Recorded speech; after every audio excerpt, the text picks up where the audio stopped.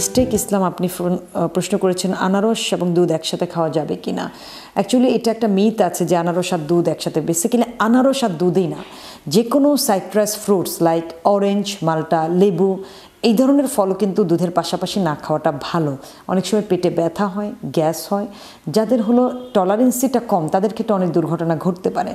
তাই minimum 1 hour gap রেখে খেলে কোনো অসুবিধা নাই।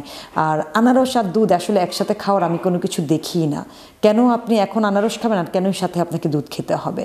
সো দুধ খাওয়ার একটা নির্দিষ্ট টাইম আছে, সেম আনারস খাওয়ারও। যেমন আমি অনেক সময় পেশেন্টকে সাজেস্ট করি সকালে যদি ফ্রুটস খেতে চায় 10টা সাড়ে 10টার দিকে অন্য কোনো কিছু না খেয়ে সে আনারসটা খেতে পারে। আর ব্রেকফাস্টে যদি কেউ দুধ দিয়ে কিছু খেয়ে থাকে সেটা সে ব্রেকফাস্টে খেলো, অর্থাৎ 7:30, 8টা, 9টায়।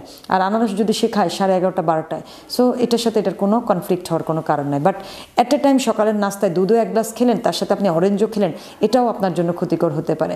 সো সেম জায়গায় যদি আনারসও হয় একই সিনারিও হবে, গ্যাস হতে পারে, ডায়রিয়ার মতো হয়ে যেতে পারে, অর্থাৎ ইনডাইজেশন থেকে। বাট এটা যে সবার ক্ষেত্রে হবে তা না, অনেকের তো অনেক ভালো টলারেন্সে থাকে, স্টমাকে সব ধরনের খাবার হজম হয়।